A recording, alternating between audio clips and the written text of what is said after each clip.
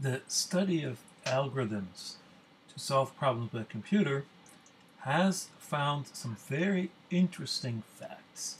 These interesting facts lead to some very fundamental questions of what kinds of problems we can solve efficiently. So let me talk about this and about intractable problems and the class NP, certain kind of problems. So basically, some problems seem to take a lot of time to solve by computer, and there's no easy way to get around it. And it's not because they have a lot of work to do, like sorting a billion integers clearly is going to take a long time because there's a billion of them, but for more fundamental reasons. Finding a path in a maze, even though the maze is not so big, may take a lot of time.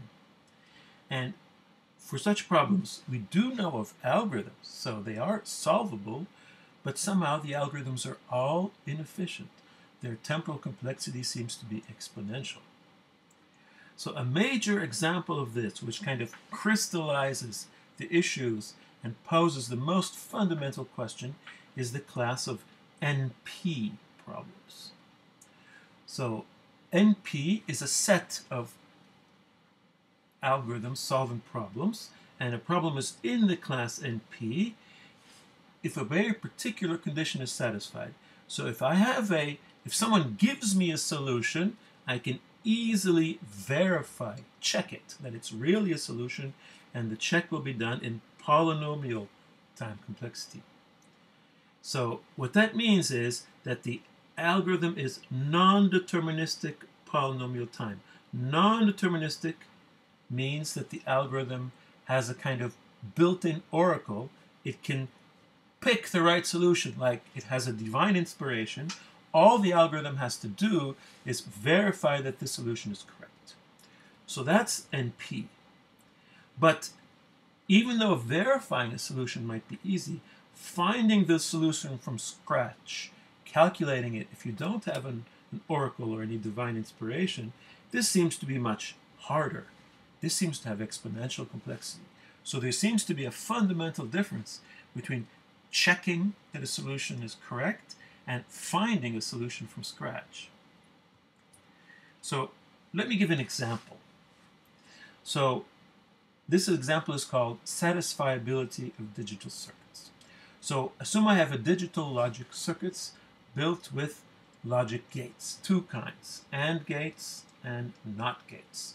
So the AND gates have two inputs. If both of them are true, the output is true, otherwise the output is false. The NOT gate, the output is the inverse of the input. And the whole circuit is connecting AND gates and OR gates, but without memory, so there's no cycles in there.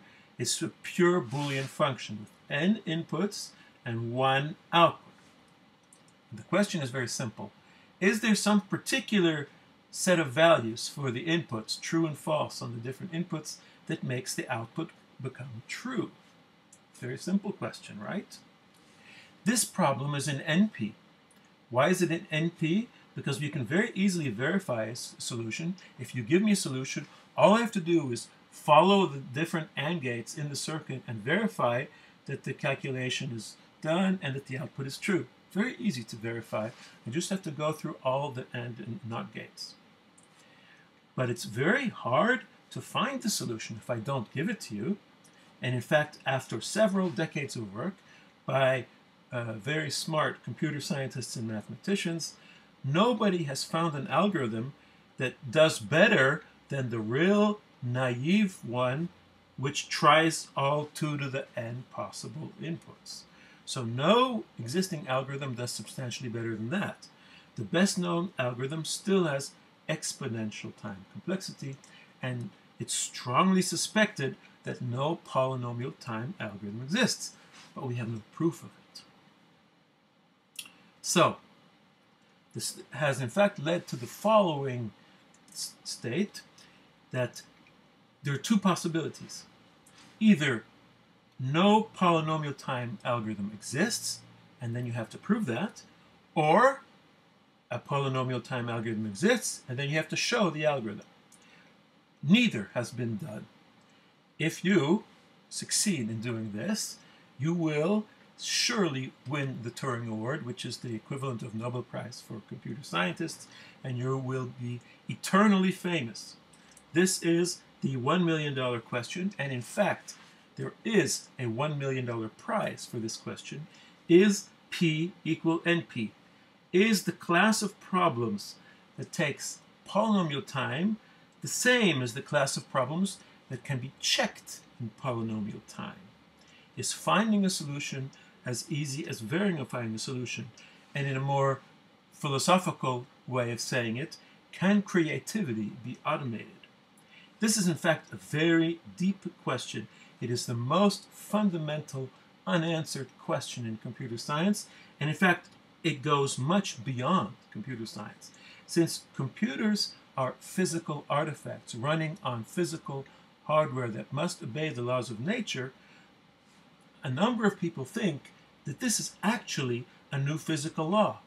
Just like the laws of thermodynamics were postulated because people could not build perpetual motion machines, well, maybe P equal NP not equal NP should be postulated as a property of the universe, a physical law. So this is really a deep question. So we can actually say a little bit more about this situation. Some of the problems in NP are special. They're not all the same. Some of the problems are very special because if you solve an algorithm, if you have an efficient algorithm for one of these special problems, then you can solve all problems in NP efficiently. So these problems are called NP complete. So that means if you find a polynomial time algorithm for any NP complete problem, that means all problems in NP have polynomial algorithms, and in fact, at that point, we will know that P is equal to NP. So all you really have to do is focus on the NP complete problems. They are, in some sense, the hardest problems in P. They're really the core. And the problem I just told you about, satisfiability, is in fact an NP complete problem. So in this diagram, we kind of see the situation today. So this one assumes P is different from NP. That's what most people believe. That in that case, in the class NP, we have P, which are the polynomial time problems, which are in some sense easy, and we have NP complete, which are in some sense the hardest problems in NP. Now, if P were to be equal to NP, then these three sets, NP complete, P, and NP, would all be the same set, of course.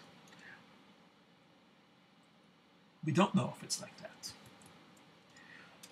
So you might say, this is all very interesting, but it doesn't really affect me. You know, practical computer science, hard-nosed designer of cloud computing systems. I don't care. Well, in fact, you should, because NP-complete problems are extremely common in practice. In fact, they are a dime a dozen. They're all over the place. So if it's like that, how can we live? How can we survive in computing if we're surrounded by all these very hard exponential time problems? Well, there are practical tricks. Sometimes we can be a little bit less demanding. For example, we can give an algorithm that gives an approximate answer, or an algorithm that sometimes throws up its hands and says, I don't know.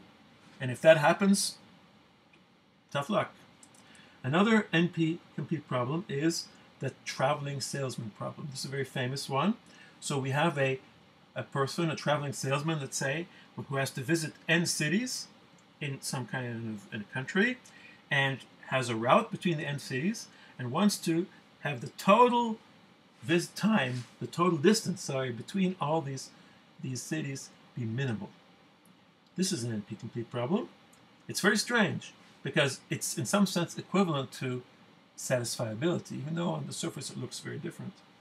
Now, if we're happy with an approximation that's up to 10% accuracy, then we can find a polynomial time algorithm.